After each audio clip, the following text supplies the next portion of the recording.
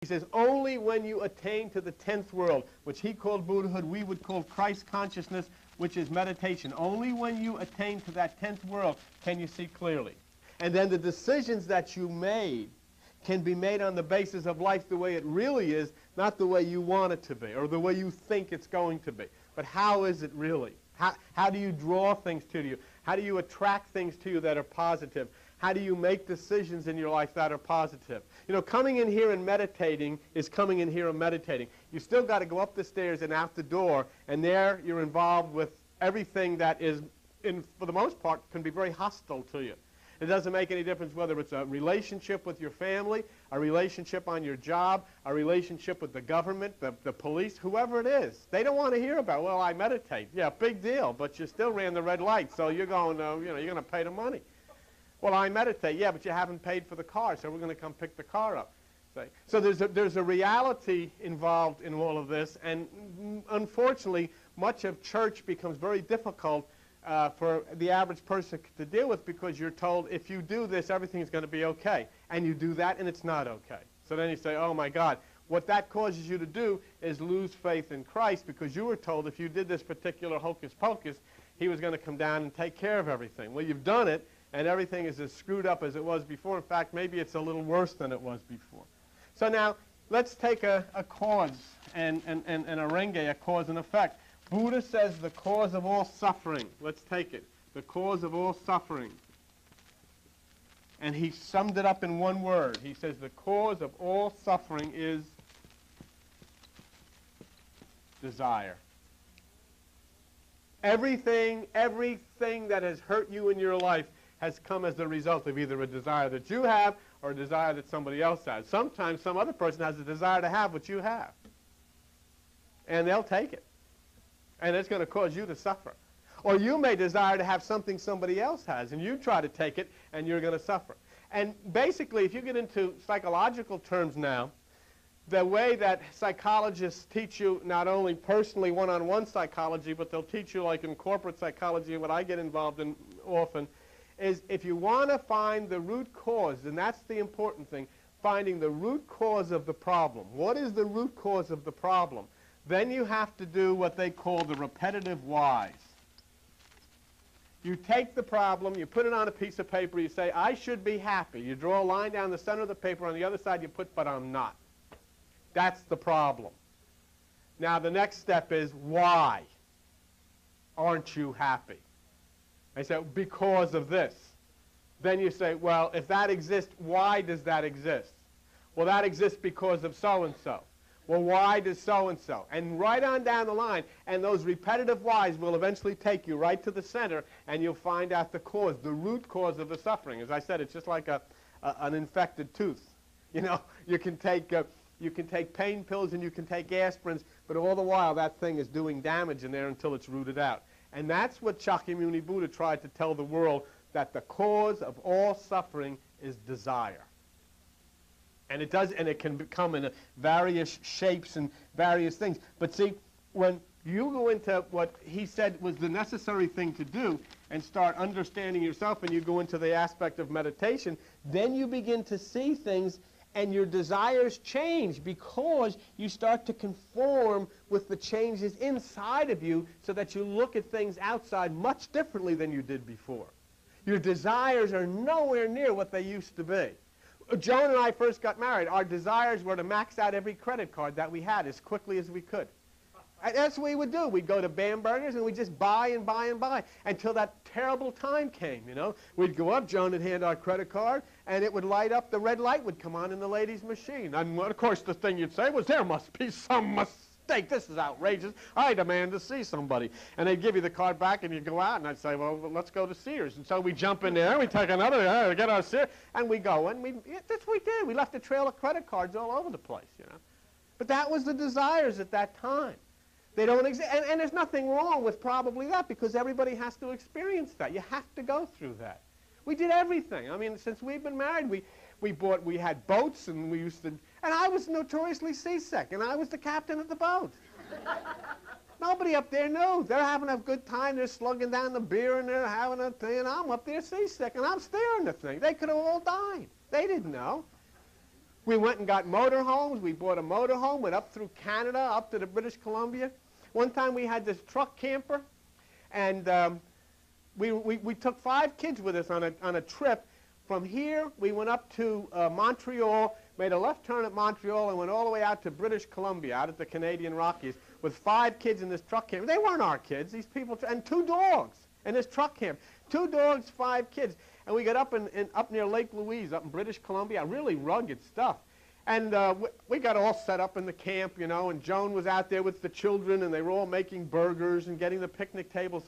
All of a sudden, from out of the woods, is this big bear.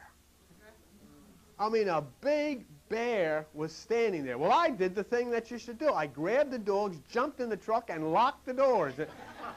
She was outside with the 5 kids, and then, open the door. I said, not on your life. There's a bear out there. You remember that? Oh, she fought her way in, and she got in, and 4 kids got into the truck, and there was that bear standing there, and 4 kids got in, and 1 kid, little Brian, and Stephen, and he came out of the woods. He had gone to get water or something, and he came into the clearing and saw the camper and saw the bear, and this kid made it to the truck. His feet never hit the ground. Boom, boy, there was. But these were all things we wanted to do, and we did them. So that's nothing. There's nothing wrong with that, because you'll never realize how screwed up you can get unless you screw up. You know, that's just part of the learning process. You know, like they say, you'll never understand how bitter the bitter water tastes unless you drink it. And if somebody's going to say, you shouldn't really do that, as soon as they tell you you shouldn't do that, you know, that's what you want to do. I'm going to do that. Remember when we were kids in the Catholic Church, they used to have the movie ratings. They had the Legion of Decency. So we didn't look to say, you know, Little Red Riding Hood was an approved movie. We went down to see Lust in the Moonlight. Yeah, we want to go see this one, because they said don't go see it. I didn't know what Lust in the Moonlight. All I know it was on a thing you weren't supposed to see. And as soon as somebody tells you you're not supposed to do this, that's the thing that you want to do. And that's okay, and that's nothing wrong with that, because you're going to have to do it. People are going to say don't do it, but you're going to have to work out your own future and your own life, and things will work their way out as you experience these things. But as you go now into this concept of meditation, the blinders fall down, the distortion goes away, you start to see clearly what's going on. That's why it is so terribly, terribly important that when you come on Tuesday nights and get into that meditation and really work at it. I don't care how boring it may get. This is what's important, to break down the barriers of the left side of the mind. You're thinking, 99% of your time, you're thinking vertically. You're thinking with the left side of the brain.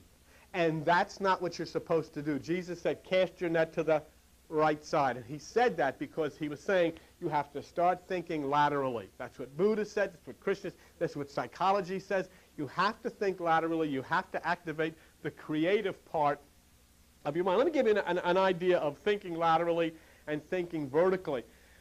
There was a story of these people who had a house, and they were in, years ago, they were in debt to the lender. And the lender said, I got to have your money, or I'm going to throw you in jail if you don't have the money, and I'm going to take your house. But the lender didn't want to look as a bad guy. So what he said, I'll tell you what I'll do.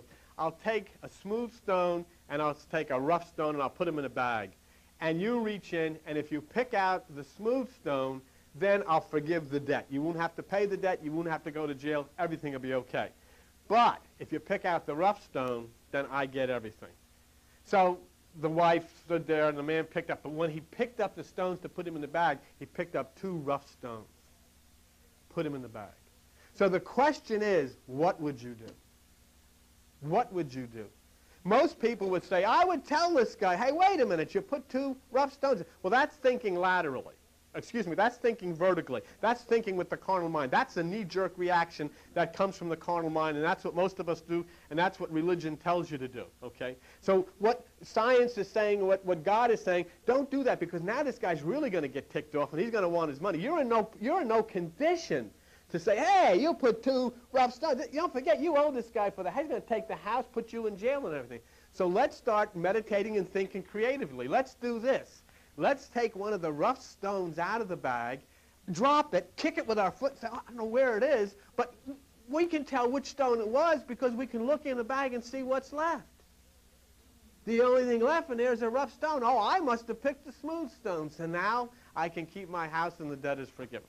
You have wheeled and dealed, you know, a little crooked here, but that's all right. You saved your house, and you thought creatively. You energized. You thought laterally instead of thinking vertically. Most of us knee-jerk instantly. This is what we're going to do. And without meditation, you're always going to think vertically. See, because what did Buddha say? You're looking at the situation from a distorted view. It's like having defective glasses on. Come with me to page 939 in the Bible. Look at 1 Corinthians. And let's see if we can come up with something. 1 Corinthians, and let's look at chapter 13, okay? 1 Corinthians chapter 13, and let's take a look at verse 12 and see what the Apostle Paul says, okay? 1 Corinthians chapter 13 and verse 12. For now we see through a glass darkly. Okay? That's exactly what Shakyamuni Buddha tried to tell you. What you're looking at on, and you're seeing a distorted picture. You don't realize this. You think it's right, but you're seeing a distorted picture. So you're going to make a decision based on that distortion, and you're going to get in trouble every single time. You're going to get in trouble, okay? But then, face to face, see? Now, in other words, you're looking at, you can't see clearly. You think you're seeing clearly, but you're not. So the decision you're going to make is wrong.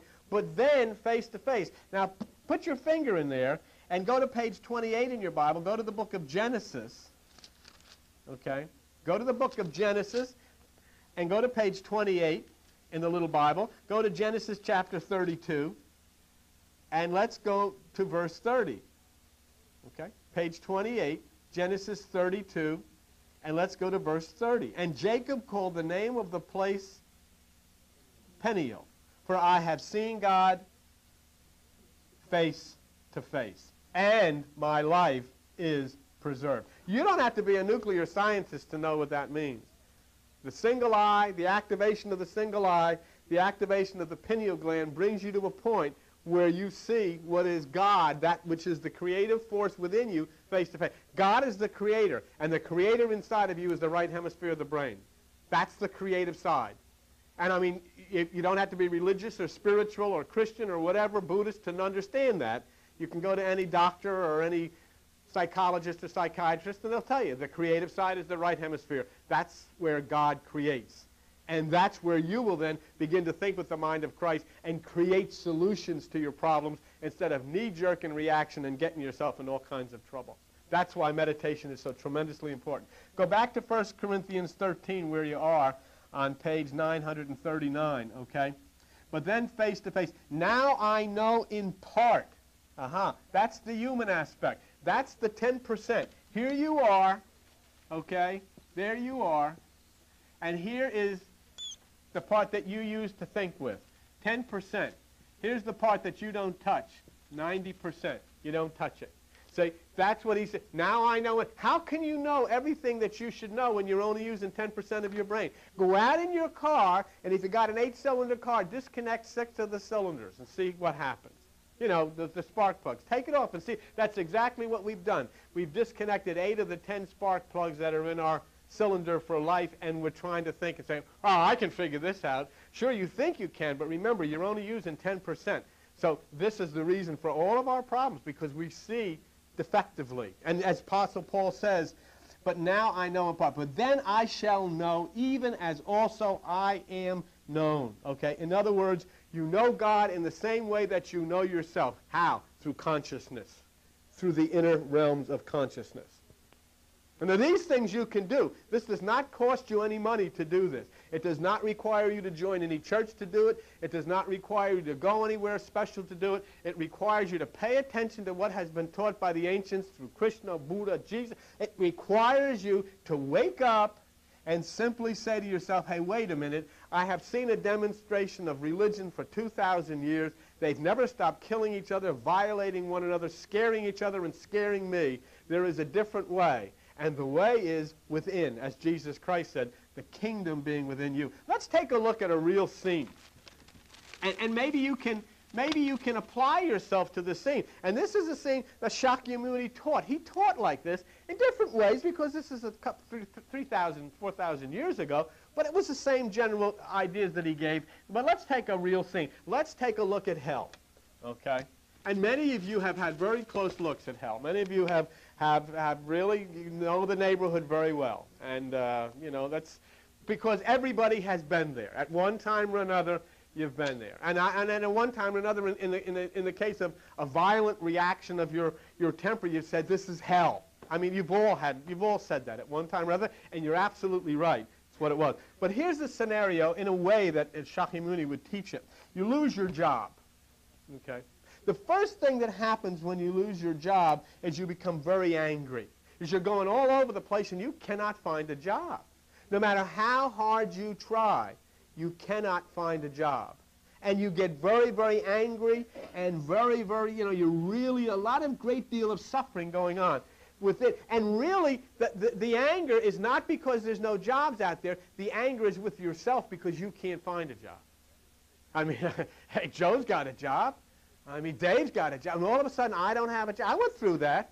I remember one time I made this statement. Guy said, we want you to come to Trenton and continue to be an insurance adjuster. I said, no. I quit. How, you know, what? I quit this job. I had Blue Cross and all of this stuff, you know, my security. And I went home and told Joan I quit. And she had been, you know, head nurse in a hospital and had charge of this intensive unit and with all this. And then right after that, she quit her job. What was going on? And we didn't know that some intelligence was setting up us for this. We had no idea at the time. But after I quit my job, all I knew was I felt almost like disgraced. I mean, you know, what am I going to do? I didn't want to even go get unemployment. I mean, I didn't know what to do. And so what I did was I started to turn in on myself and take it out on myself and start to become violent and do all of these things that we do, screaming and kicking things and going, you know, really a lot of suffering inside. But what happens to most of us then is this is where Shakyamuni Buddha says really trouble starts. What happens is after a period of time, the frustration gradually lessens, okay? Because what we do is we begin to adjust to the situation. We learn how to live with not as much as we used to have. We learn how to conserve, so we don't need to spend the kind of money we used to spend. We don't need to have the types of things that we used to have because we can't. So we have to tighten our belt. And we do. We tighten our belt. You know, we got to live a little more frugally, and pretty soon we start to get used to it. So then you begin to limit your desires, you limit your horizons, and your whole life starts to become very narrow. Because instead of championing and seeing this problem from a different perspective on the right side, you have accepted the situation, you have been beaten down, you have lost, you have thrown up your hands, there's no way out of this thing, and so now you start to adjust yourself to accepting a new style. Although you may not realize it, Shakyamuni Buddha says you have accepted living in hell. And he said what? And this is a magnificent description of hell. I want you to listen to it very carefully. See if you recognize it. He says it is the dull, aching state of life with little hope. And you've accepted it. And you've accepted it because you weren't able to see any way out of the problem. Because you're looking from over here. You never ever dreamed that if you started to activate those cells at the right side, you could begin to see. And that's what happens. What am I going to do? I don't know any way out of this. So you accept the conditions and you're in hell and you're living there. See? And this is what Buddha said, and I love this. Insects that live on smartweed forget how bitter it tastes. Insects that live on smartweed forget how bitter it tastes. In other words, they've lived on it so long, it doesn't make any difference. It's a way of life. And listen to this comment from Shakyamuni Buddha 3,000 years ago. Those who live long near the toilet forget how foul the smell is. They get used to it. Did I repeat that? Talk about wisdom. Those who live long near the toilet forget how foul the smell is. They get used to it. So what he says is, when you begin the meditation, when you begin the chant, when you begin to turn this thing around and enter within yourself, then the change happens over the situation. And it's totally up to you. It's totally up to saying, will you apply this thing or not? Are you going to be bored with it or not? Are you going to be determined, or are you going to allow this thing and this lifestyle to continue? The first change that happens to you when you get into this and you start the meditation and you start the miyoho, whatever it is, the first change seems to be that the thing gets worse. The thing gets worse. You feel it's worse. I'm meditating. I'm saying miyoho, ringa, kale, the whole fakakta is going up. I'm going down. This is worse. I shouldn't have done this. The first thing that you'll feel, I shouldn't be doing this. This is, it was bad, but now it even seems to be worse. And many people will run away from meditation because of that. Many people will run away from this whole concept because of it. Thing is, and they'll get somebody to say, well, you should just read this and say this and all of this type of thing. But no. What Shakyamuni said is, the truth is the situation has not gotten worse. It's just that finally, through mind change, you have begun to notice just how foul-smelling is the toilet that you have been living near for so long. For the first time, maybe in years, you begin to smell the crumb. And you say, I don't want to live like this anymore. This was your normal lifestyle, and you accepted it. Because the system had put you down. Religion had put you down. The government had put you down. Parents had put you down. School had put you down. And finally you were put down so deeply that you determined, this is the way I've got to live. And then suddenly, as you begin to understand and hear things from the right side, you realize, this is not a way for me to live. This is not a way for decent people. Are you going to sit here and tell me that in the realm of 1992, the technology available, the money available, the power available, that there have to be people starving? Who's doing that? Where are all these damn churches that are so holy and they got you saying this and laying hands on this? Where are they? Where is everybody? Where is all of these people, all these do-gooders? Where are they? Who cares whether 30,000, the average life of a little child in Africa in the desert, how long do those children live? Do you ever see them with flies crawling on their face? Do you know? And you're going to pray to God and say, oh, bless me. And his screwball on television is going to come and say, now walk and your leg feels better, doesn't it? Oh, his leg feels better when 30,000 little black kids die in Africa yesterday because this wonderful God is more concerned about this guy's leg than 30,000 children dying of starvation? And oh, God, we're going to fight onward, Christian soldiers. What a rotten song that is. That's not the way Jesus ever. Jesus would never use the word onward, Christian soldiers. He'd say, as Buddha would say, unclench your fist, turn the other cheek, and be at peace. It's a disgusting demonstration that has happened in this world. Whether it be the degrading of minority people, whether it be the put down of people because they're what sex they are, women, whether it be the total disregard of children starving, not only in Africa, you can take a look right here. Oh, it's very easy to get mad at people when they set fire to stores. You want to live like they live? What would you do? You might set fire to a few stores yourself if you had to live like that. Get to a point, like he said, you get to a point where you don't even know there's any chances. You don't even know there's any possibility. You take somebody that's living in Los Angeles or in Harlem or somewhere, and you put him in a new suit, and you put him in a house in Hyannisport, and you put him in a fancy job and a nice car to drive to Washington or a plane to fly into Washington. He ain't going to set fire to any stores. Who's kidding who? What he says, it is not only individuals who look at things distorted, but it's people who lead you, who make your laws, who are looking through defective glasses and see a distorted view. When they make decisions, you may make decisions, may hurt your wife, may hurt your kids. But when these people make decisions, they hurt everybody. Hurt the world, hurt the animals, hurt the ecology. And Buddha said it is extremely important that you start smelling the toilet because it stirs you out of the apathetic attitude that this is where you are and this is what you've got to be. You don't. You don't have to live in poverty. You don't have to live from hand to mouth every day. You don't. And when you resurrect and get into this thing, and get into the right hemisphere, and start shaking your fist and raising the power of God and let it flow through you, the money will come back to the poor people. The freedom will come back to the poor people. The food will come back to the poor people. But as long as you're going to sit there and say, they got me, then they got you. As long as you're going to follow the mob into a church and sit down and sing Amazing Grace while you're dying inside, they got you. So you'll either fight this enlightenment that's coming to you,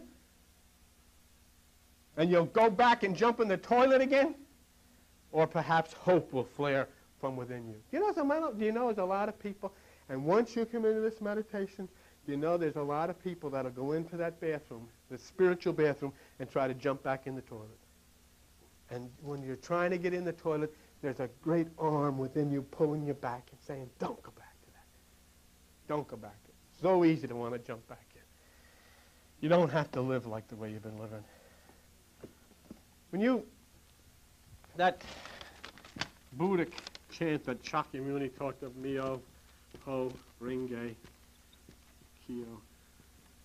This word is split in two parts, Myo and Ho, okay? This word here, Myo, also means, you know what this word also has another meaning? Do you know what it means? Revival is what it means. Revival. And it's not to come in and, like churches, let's have a revival so everybody brings a covered dish. That's the first step that it's not going to be a good time. You know, as soon as they uncover them, as soon as they keep the dishes covered, it's wonderful. As soon as they uncover them, did you ever go to those things? 30,000 variations of ziti.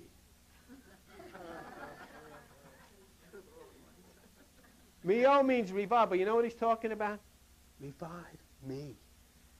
You, me, we need the revival in here. Come alive. Come upward. Raise myself upward. I don't have to. I forget what the name of the movie was, but this guy had everybody stick their heads out of the window and say, I'm mad as hell and I ain't going to take it anymore. What was it? Network. That's what you all need to do. And once you realize the power that's coming upon you through Christ consciousness, that will happen. You don't have to stand for second best. You don't have to be pushed around by the system, because in the old days, yes, you couldn't do anything about it, but now there's a new system, and this system is the Christ system, which is coming in live, and you turn that system on, and together, you see it. You see what's happening. You see what's happening. You know what you got? Here you got in the politics in the United States. I'll show you how screwed up this thing is. You got some guy is about 4 foot high in Texas. His name is Ross Perot. Nobody knows what the heck this guy is for. They don't know whether he's for this or for... They don't know either.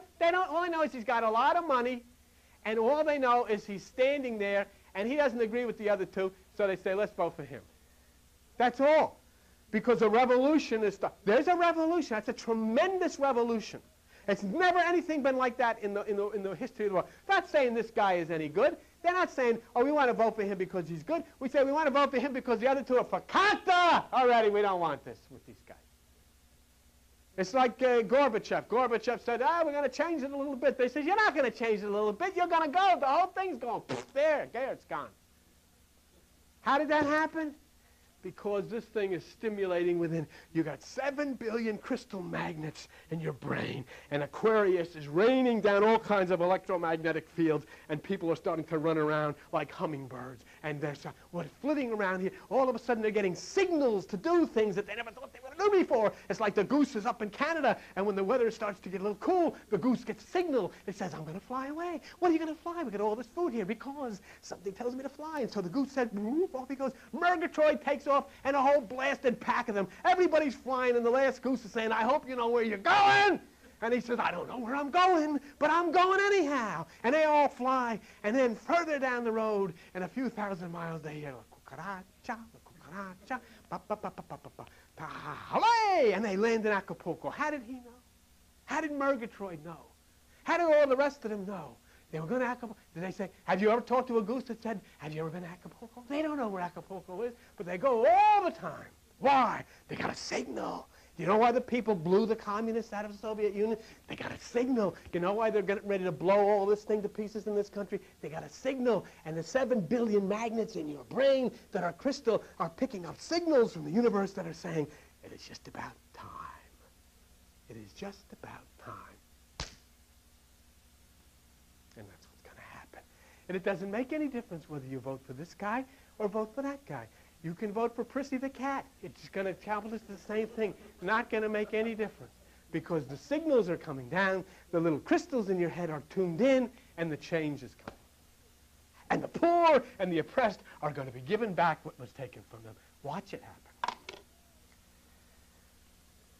There's a psalm in Psalm 85, verse 6, and it says, will you not revive us again? Let me show you something. What does this do?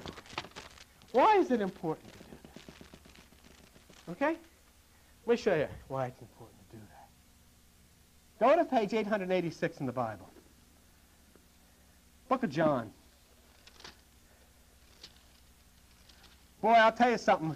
When I eat all this high blood pressure stuff, I'm doing pretty good now. Doing pretty good, thanks to all of you, and stopped eating salt and trim down a little bit. You know, it's a terrible thing, though. You trim down, the doctor says, I got to have you lose the weight, you know, get the blood pressure down. Got the blood pressure down. Once you get the blood pressure down, you get feeling pretty good. All of a sudden, what happens? What did Buddha say in the beginning of this message? Desire. We walked in last night to a friend of ours, you know, Dr. Reynolds, who's our veterinarian, is moving to Florida, and they had a little going-away party. We went in there last night, and as I turned into the living room, in the dining room, the first thing I laid my eyes on was a whole plate of chocolate-covered cookies. Huh? I knew better. The doctor said, well, when I was laying on the table and my arm was pumping away at 200 over 500, whatever it was, the doctor says, oh, this is serious. Then I wouldn't touch a chocolate cookie. But now we've got chemicals, and the chemicals take down the blood pressure, so the blood pressure's all right. So I look in, and I see the cookies. So what did I do? I ate the cookies last night. Went over there because I had to. That's the way it is. Get back into things. You know? Look what it says here. John 21, verse 6. This is why I say miyoho renge kyo. What's John 21, verse 6? What did Jesus say to do? Cast your net to the right side. When you do that chant, you're casting your net to the right side. Why are you casting your net to the right side? Because the left side doesn't know what the hell you're talking about. Your left side doesn't know. When you're saying that, your left side can't grasp it, and the right side begins to open. Why else? Go to page 781. What did Jesus say? Matthew 6, verse 22. Matthew 6, verse 22. Light of the body is the eye, if therefore thine eye be single. When you chant that, you are practicing the single eye, and you are raising your consciousness into the realms of glory. One more reason, an important reason. Why do you say miyoho renge kyo? Cast your net to the right side, it practices the single eye. One more reason. Page 829. Book of Mark. Mark chapter 16.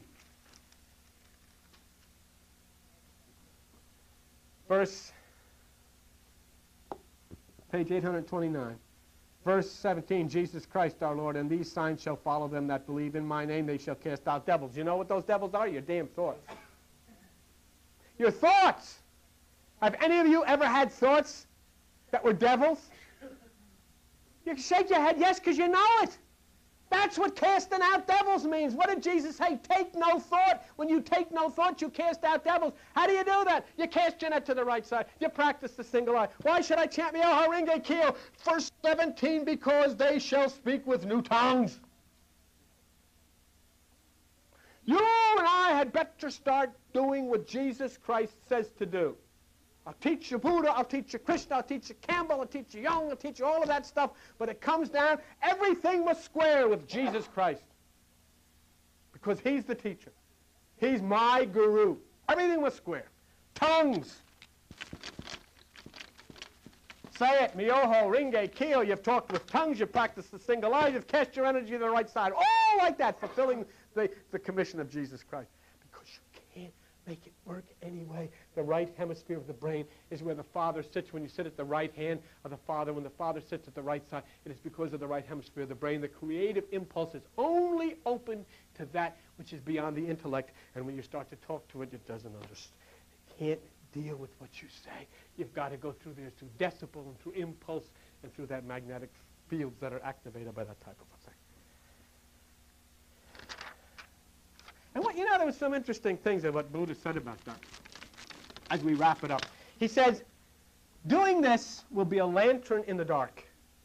Jesus Christ said, your body will fill with light. He said, doing this, at times it will be water.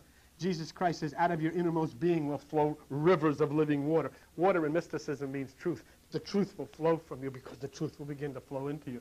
Buddha says at other times it will be fire. Jesus says, I will baptize you with the Holy Ghost and fire, spirit. These people agree with each other. The same voice that comes from heaven. God sent this voice down from heaven to tell you, to say to you, through all ages. Do you think that God just sent a Jesus to take care of you and the Protestants and the Catholics? And the heck with everybody else? Don't you think there was? Do you know that it says in the Bible that Jesus was a high priest after the order of Melchizedek? Not before. He wasn't first. He was after the order of Melchizedek. What do you think? Do you think a man that gave his life like Shakyamuni in love to send the suffering of people and to show people how the human mind works? This man was a master psychologist when there wasn't any such thing as a college. Who taught him? He knew what Carl Jung knew. He knew what Pavlov and all these other people knew. Who taught him? Don't you think you should listen? Hare Krishna. Huh? You know what? If there was a guy, if there were people in the airport and they were selling roses in Jesus' name or to help support the Christian movement, you know what? Oh, isn't this wonderful? But well, they're at Hare Krishna. Oh, get them out of here. They're annoying me. Who was this strange person 7,000 years ago born of a virgin? Who was this strange person born in the cave? Who was this strange person that when he was born the stars shone over the cave? Who was this strange person that when he was born the wicked king killed all the children 2 years and younger? Who was this strange person whose parents had to whisk him away, safely away from the wicked king? Who was it? His name was Hare Krishna. Story sound familiar? Only the names are changed. We think everything's reserved just for the evangelists on television. They really believe that. God is God, and his love is given to everyone in all of the universe from the beginning of time. One day, you suddenly realize that the problems no longer depress or frighten you. Don't worry about the things like you used to. I just finished this by telling you something that Shakyamuni taught. If you never have enough money to pay your bills, if you can't form good relationships with other people, you are not living a happy and fulfilled life. It doesn't mean that the person who has money and has friends is, because that person can be torn apart inside. But what Shakyamuni said, Ku is the invisible, Ki is the visible.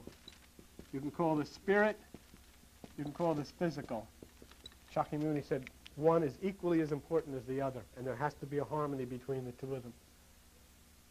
Not to have material things without spirit, not to have spirit without material things. They should complement. You know, what the ancients taught is that there's money all over the place. You'd say, yeah, where? I don't see any. Now, this is an ancient lesson, but you think about it and take it home. You can't prove it or disprove it.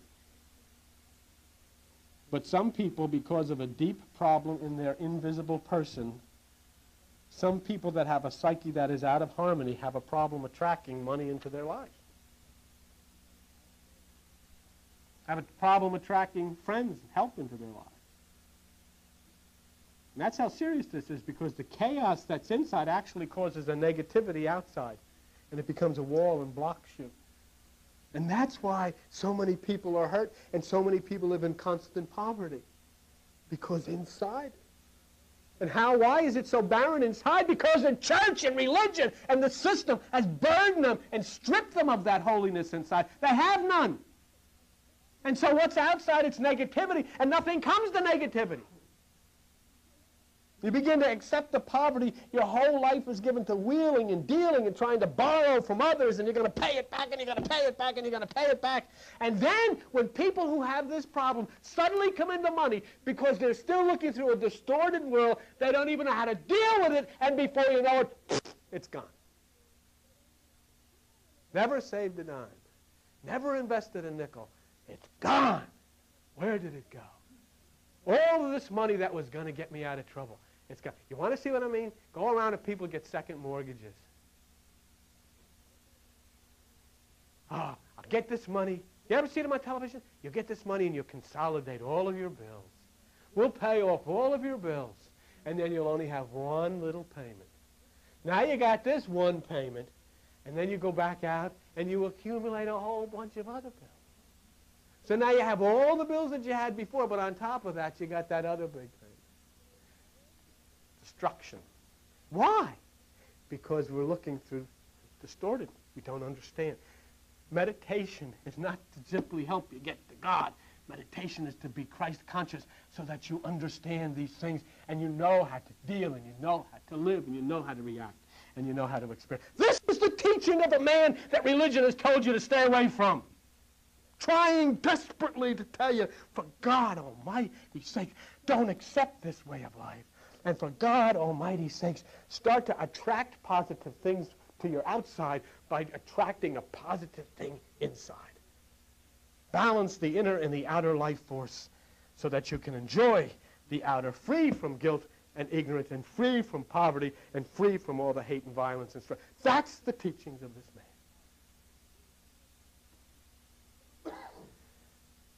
And the more I read of him and the more I teach of him, the more I wonder about the system, its religions and Christianity and all the rest of it that has turned a deaf ear to such wisdom.